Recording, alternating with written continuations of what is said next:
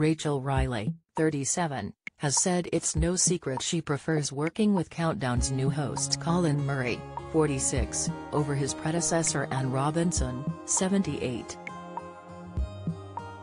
The former Strictly Come Dancing star appeared to clash with Anne during her 13-month tenure on the long-running Channel 4 series. Anne became the show's first female host when she took over from Nick Hewer in June 2021, but she departed Countdown last July to spend more time with her grandchildren. Speaking exclusively to Mail Online about host Colin, Rachel has described how fans have noticed the show has changed since Anne's departure, which she is happy about. She said, "The viewers have noticed that it's a different type of show now. Anne was a lot more headmistress style, and that suits some people, and some people enjoyed it. I don't think it's any secret that I am enjoying working with Colin a lot more.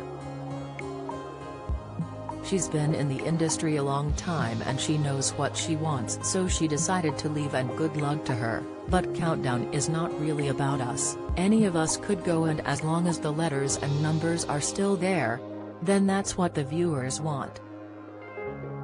I am not under any illusion that people watch it for me.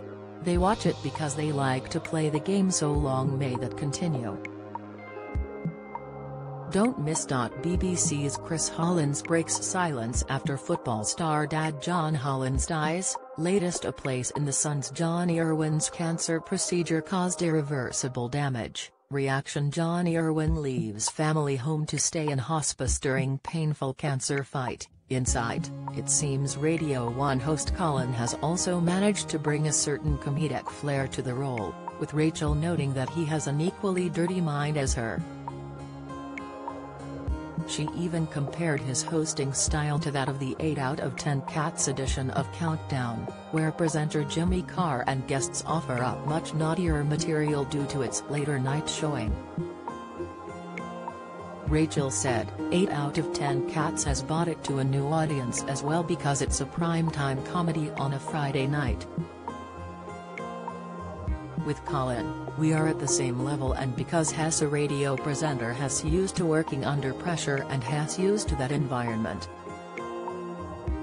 Sometimes I put a rude word up just to see if he will notice and whether he will be able to carry on or not, and he's filthier than I am."